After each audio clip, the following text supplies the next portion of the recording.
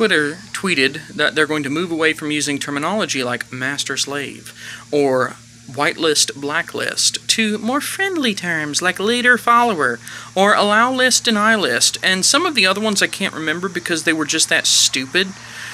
And I'm going to very, very briefly explain why these words aren't a problem unless you are the problem. If I say slave flash when referring to a flash in photography that is triggered by a flash on a camera or a camera signal or whatever, I'm not talking about American slavery prior to the 1850 whatever, the Gettysburg Address. I don't remember all the details of American history. I'm an ignorant American. What do you want me to do? They're not talking about actual human slavery.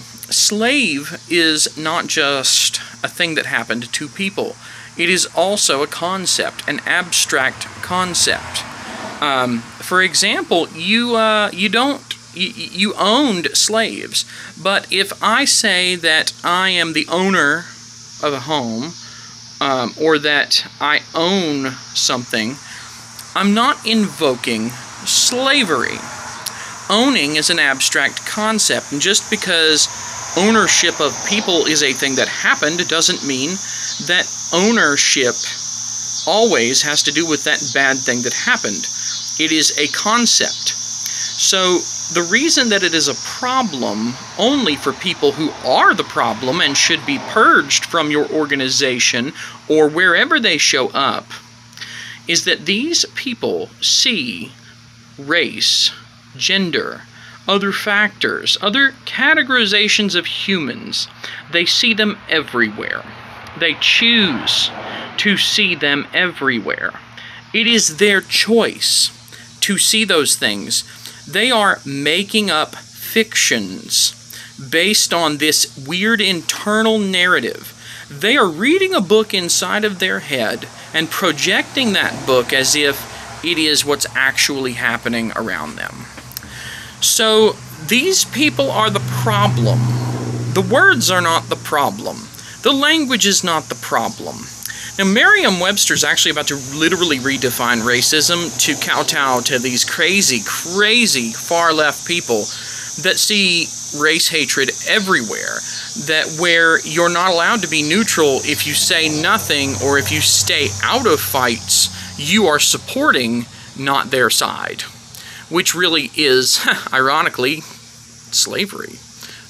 Slavery is where somebody uses threats or intimidation to make you enact labor on their behalf. Now, it's arguable that that's not the same thing as, like, slavery of humans in the past, but my argument is that if you bully someone into doing something for you, while it's not slavery in the same exact way as American slavery in the history of the world, or, you know, while it's not identical, it's the same basic concept. It is the same thing. If you say, you dig that ditch, or I'm going to shoot you, or I'm going to whip you, how is it any different than if you don't put Black Lives Matter or Resist Fist in your window, or, you know, if you don't say something, then I will send the mob after you, I will get your house burned down, get your job pulled. It's a threat of force or intimidation used to force someone to perform labor on your behalf. That's slavery. But when I say slave flash, I'm just talking about a flash that's triggered by another flash. And yeah, you could call it trigger flash, but then it starts getting more confusing, because then it's like, what's doing the triggering? Well, the master controller is doing the triggering, and the slave flash follows what the master tells it to. It's not a human thing. We're talking about objects. Look, I have these bicycles over here, okay? I have these bikes, right? I have these bikes. If I'm talking about these bikes, if I say anything like I'm the owner of the bike, or that bike is on a blacklist for parts manufacturers or something, I'm talking about actual non-living, non-human objects. Context is everything.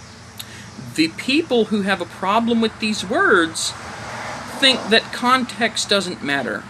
But by simply discussing these words, they are guilty of the same thing under their own rules. This is an untenable situation and must be avoided. So there you go. Have a good one.